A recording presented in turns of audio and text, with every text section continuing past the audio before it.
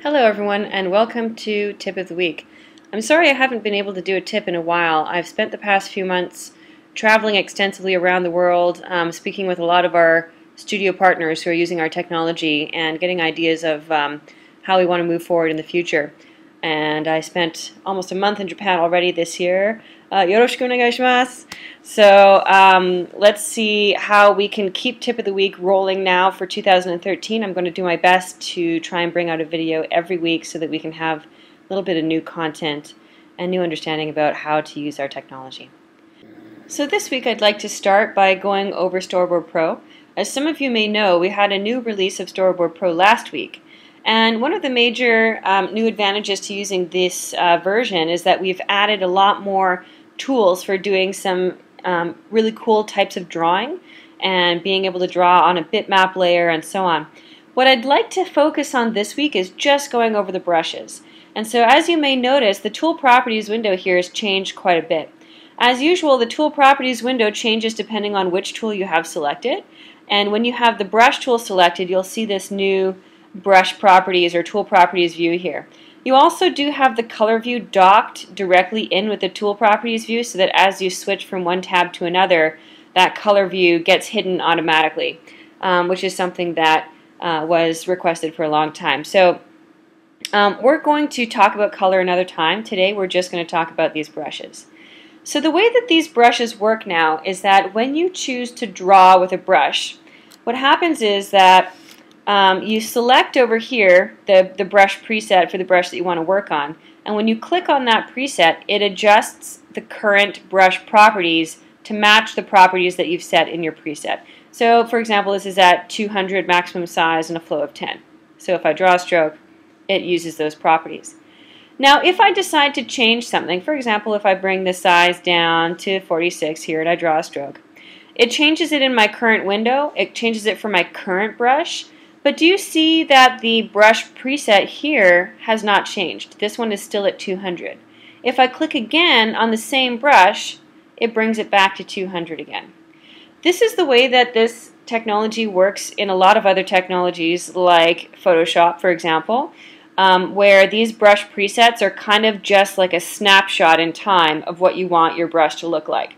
Having it work this way is a lot more consistent. It means that you can always go back to that set of brushes. It also means that you can share your brushes with other people that are working on your project. So sometimes if you're working on a team, you might want to be able to export brushes and import brushes back in again.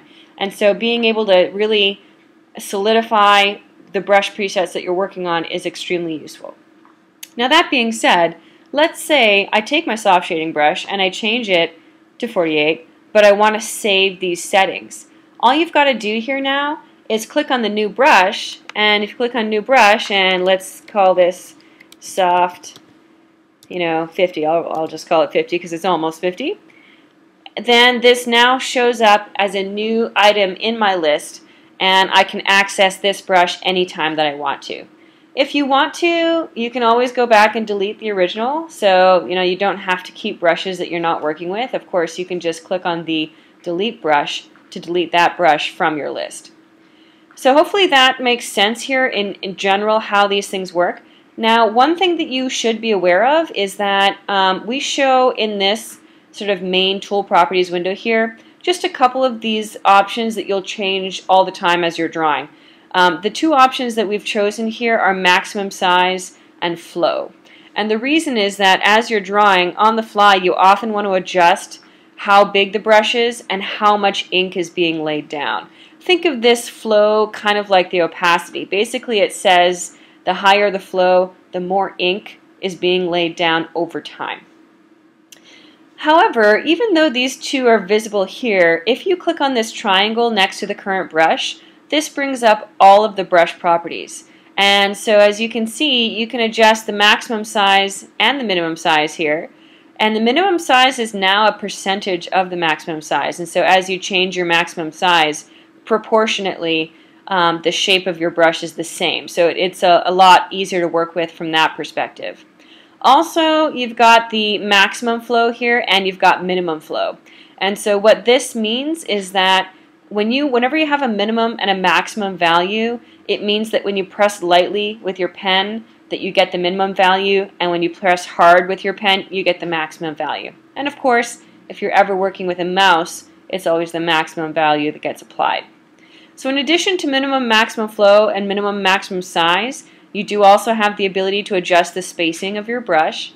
And then you can also apply a texture to your brush as well. So hardness affects, how kind of blurry or how sharp the stamping is of the head there. So you can kind of get some interesting looking, texturing just by adjusting the hardness and the spacing there.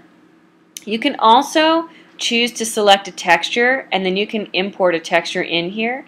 There are a number of brushes in here that already have textures in them. For example, the marker and the textured airbrush and so on. These ones already have textures applied to them. I will do another tip of the week to show you guys how to make your own tiled texture. I'll do that next week. It just takes a little bit, an extra 5-10 minutes, so I'd like to save that for next week. But the only thing that you want to be aware of when you're importing a texture in here is that you do want to make sure that texture is tiled. And the reason is that as you're drawing, with this texture, it's kind of applying the texture there along the length of your line. And so if it's not tiled, then you might see a seam where the edge of the texture is. And this texture here is adjusting the opacity of your line.